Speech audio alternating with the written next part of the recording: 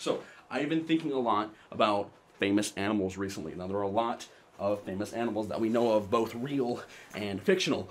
For instance, Benji, my dog Kevin, White Fang, the pig from Babe, Old Yeller, Stuart Little, the hamster from Asian Anal Persuasion 7. H.P. Lovecraft had a cat. I don't remember its name off the top of my head. You could just Google it for me. But perhaps more famous than all of these animals combined was Schrodinger's cat. Now, it wasn't a real cat. It was a hypothetical cat existing inside of a hypothetical box. In that box was a death trap, and the death trap would be triggered, releasing poison gas if it detected the emission of a radioactive particle.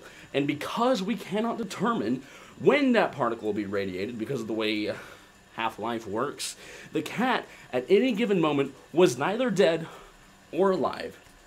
Now, that cat was a paradox in and of itself. It's quite an interesting one, too, but often it brushes under the rug more realistic and more practical possibilities for quantum mechanics. For instance, a theory that I have developed in my own right, Schrodinger's cock. Now, just hold on for a second.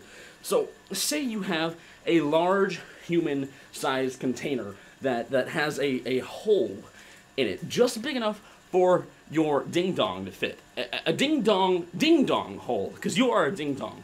And on the other side of that hole is a person, possibly a fellow ding-dong, and at no given moment can you determine that that individual is a man or a woman. Now, not because they're requesting GameStop customer support, but because you have, let's say, a population of 150 men and 50 women. At any given moment, men and women can be entering and exiting the box, one at a time. And you are always receiving head, so the baton is always being passed back and forth, okay? At any given moment, you could be receiving head from a man or a woman. Now, this poses an interesting question. Are you gay? Or are you straight? Are you both?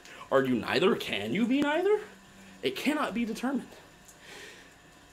But nevertheless, because you're probably at some point receiving head from a man, just based on statistics, you're gay now. Gay boy. What's wrong, gay boy? You gonna cry? Oh, you gonna cry? You gonna pee your pants, huh? You gonna shit and come, huh? Okay. But if such a person were to exist, they would possibly be the most powerful individual on the planet. They would have access to the nukes. They would have access to the Blockbuster catalog. And they would wield the quantum dong, because any penis that exists inside of the quantum glory hole box would be a quantum dong, a quantum ding-dong dong. A ding-dong's quantum ding-dong, if you will. And that's a scary thought. So my message to you today is to keep your PPs away from quantum devices, ladies and gentlemen, please. And also, that person would probably have the ability to time travel just based on their sexual ambiguity alone. I mean, it's just a thing that most transgender people have already. You just didn't know it. And that's actually what I'm trying to recreate right here. So if you just, excuse me.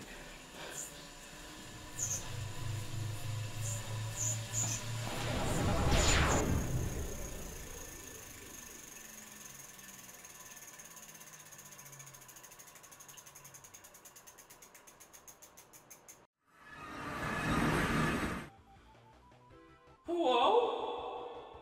Oh my god. Oh my god. I didn't just travel through time, I traveled through dimensions.